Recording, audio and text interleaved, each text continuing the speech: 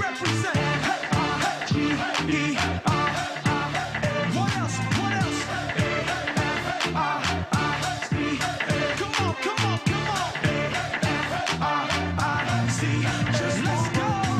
So let's dance now. It is my turn. Just won't work you out. I am ready for your action. Just won't work you out. You should cut off all distraction. It's all on you now. And just give me some reaction. Just won't work you out. Good afternoon and welcome to Rubbing Minds. I'm Oscar Onyiso, and a happy Sunday to you and a happy Palm Sunday to our Christian brothers and sisters. Great to have you on the show this Sunday afternoon. A lot to talk about as usual. We're going to kick off with the Red Chamber. It has become the destination point for ex-governors who run for the Senate and end up retiring there at the Senate. Is this a trend? 15 ex-governors are currently in the Senate and many more on the way 2019.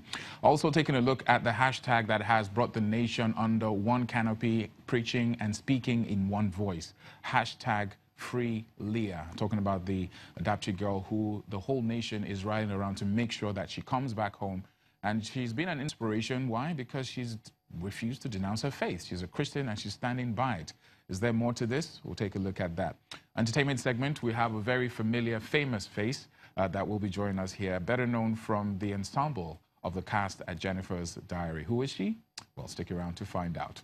But for now, I have the one and only lawyer extraordinaire in the house with us, Farouk Abbas. Great to have you, bro. Thank you for having me. How are you today? I'm doing very well. Let's kick off very quickly. Red Chamber, the House of Reps, Senate, I don't know, everything about the journey of our former governors to the House of Senate becomes some kind of like retirement home. What do you think about this, considering that a number of them didn't really perform that well in their states?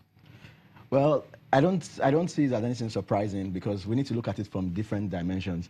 And the first dimension is that as a former governor, are you constitutionally empowered or entitled to contest for Senate? I think the answer to that is yes. And as a governor and as a legislator, the parameters for determining success is quite different.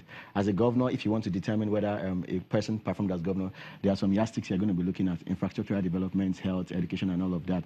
But as a senator, there are different parameters. So I don't subscribe to the view that the mere fact that a governor has failed woefully as a two-term governor automatically disentitles him to perform as a parliamentarian, because he might perform woefully as an executive, but you might find that when it gets to the Senate, he might be able to perform very well.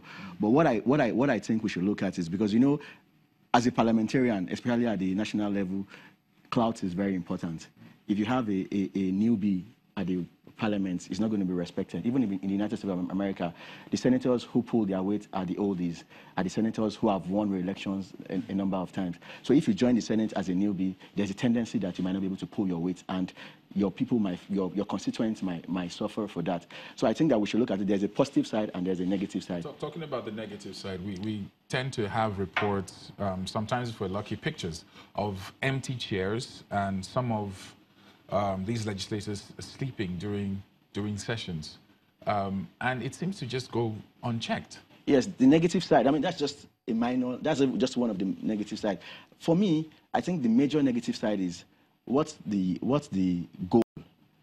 Are they going to the Senate for an altruistic purpose, or are they just going to the Senate to cling on to power so that they can still be relevant in the system? If the goal is to serve the people and amend the laws and make sure we have good laws and contribute to debates at the Senate, I think that's very fine. So, but in most cases that we've had in the Senate, I'm not sure that you can say that the purpose is altruistic, because if the purpose is altruistic, the membership sitting arrangements at the plenary sessions, at the hearings, will be full, will be jam-packed. But in most cases, like you rightly said, when we watch it on TV, we see empty seats and you see people sleeping. I mean, if you're an old man, if you're a 65-year-old, 70-year-old, your alertness will not be as solid as it should be. I mean, I'm 52 and... Okay, I'm not 52. Yeah, so I mean, I think there's a balance. What we should work on now, we have 15. I don't think 15 is too bad if you have 15 former governors, because that's barely 10% of 109 senators, And in the Senate, you should have a blend of all. You should have the young, you should have the old, you should have intellectuals, you should have academics, you should have professionals, you should have entrepreneurs. Let's even touch on very quickly. I mean, there's a very good blend. They're the entertainers. Some are politicians turned musicians. Some are very vocal. Some are very vocal online.